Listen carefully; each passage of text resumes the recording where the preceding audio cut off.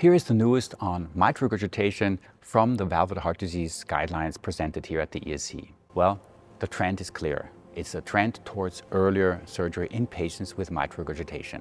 And if you have left atrial volume index of more than 60 milliliters or a left ventricular end systolic volume index of more than 20, that can also trigger mitral valve surgery as a 2A indication. There is a new entity in mitral regurgitation, functional atrial mitral regurgitation opposed to functional ventricular mitral regurgitation. It's important to consider this because treatment is different. In patients with functional atrial mitral regurgitation, you would focus on the atrium, while in patients with left ventricular functional mitral regurgitation, you focus on the ventricle on heart failure treatment. TEER got a boost.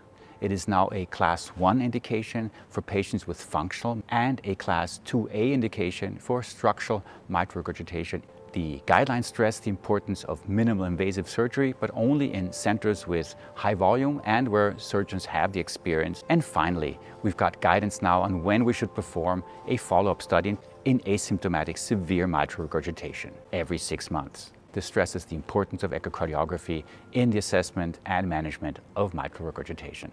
So stay tuned for more from the conference at the ESC here in Madrid. By the way, if you want to keep up with the guidelines, we have a special teaching product for you.